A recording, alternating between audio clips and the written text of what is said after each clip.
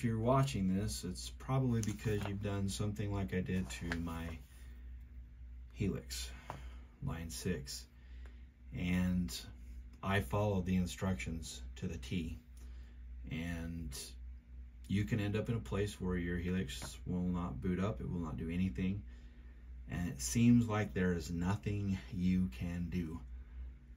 You can look up factory reset, and it refers more to just pressing a combination of buttons and turning on the power switch. You can try to use as many USB cables as you want. I tried 5 of them, by the way, and 3 different computers, and still no success. So I'm going to post how I fixed it first, and then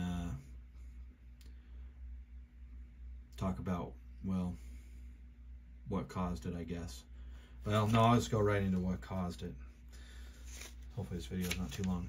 Anyway, so here's the instructions that we've probably all seen, and check marking everything that I did.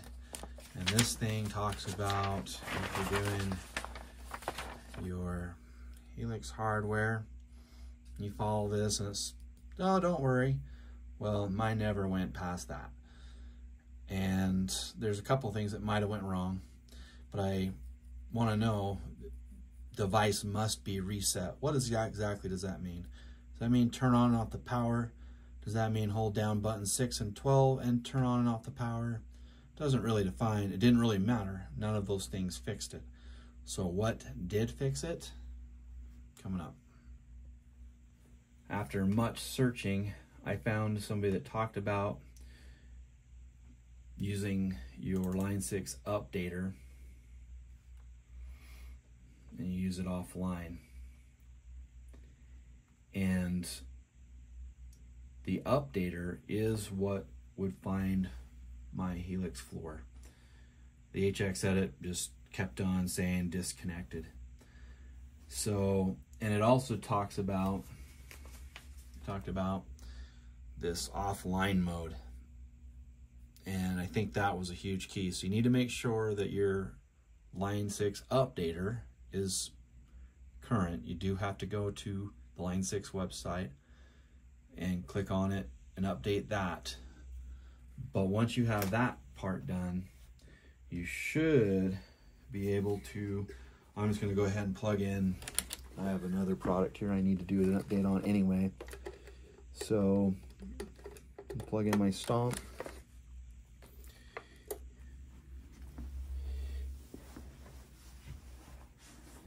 And I already know that my HX Edit is up to, at this point, 3.70.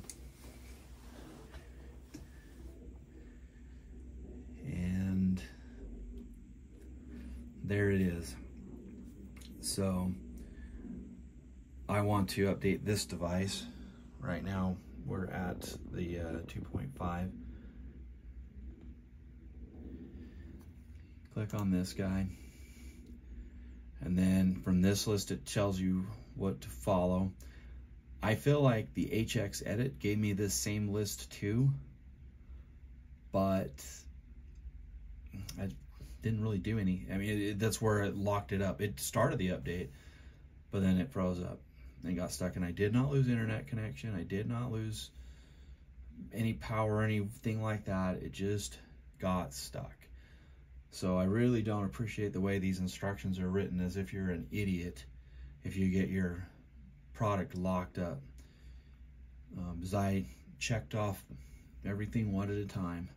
So in this case, I'm gonna hit this update and then click continue and accept, and then it starts doing the update. And these are pretty much the same bullet points that are on that printed update. And let's see, here's a good example. My computer wants to restart right now. What a piece of junk. It's not going to. Anyway, after running this process, my floor came back to life and it took the update and everything was fine. But I feel like these instructions that you get here, this guy, beats into you over and over again. Go ahead and update line 6 updater. Okay, I did that. Then update HX edit and back it up. Okay, I did that. Those things were done. I don't remember if I logged out of the updater or if I just left it running in the background, but I'm pretty sure I logged it off because in these instructions it says don't have any other programs running, don't have any other thing going on, just pay attention to the updater. So through the prompts in HX edit, that's where I got the failure.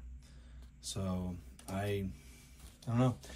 I hope that maybe by going to your line 6 updater and logging in offline mode, and then doing your update through that, hopefully you will not have to spend hours and hours searching the internet, searching YouTube, searching the forum on what to do to fix the problem. And I'm not 100% sure if anybody else is really talking about the line 6 updater as much as maybe they need to, because everything seems to be focused on HX edit. So my HX edit is up to date, and this is just about done, so we'll probably see it complete here in just a second. And that's the same steps you do for your Helix Floor. But don't have any other programs up and running with this either, and run it in offline mode. I think I'm going to go ahead and pause because this might take forever. So this is just about done. And I believe when it does this, it starts to just rebuild your presets in your device. So here we go. So firmware, this is the message that I got also after I got my floor updated. And now you just go ahead and follow the rest of the instructions. I think on the stomp you press buttons C and D and turn it on, and it'll basically reset it back to factory. So if you had anything that you built that you want to save, make sure that you have it saved. But again, I spent a ton of time on this yesterday, and I mean probably at least 5 or 6 hours. And I guess what finally clicked is HX edit feels more like the software that builds the amplifier models, and the line 6 updater is the firmware that's in your hardware. And it felt like the problem was probably more aligned with that line 6 updater, and that fixed it. So hopefully this saves you a lot of time. Post in the comments if this was helpful.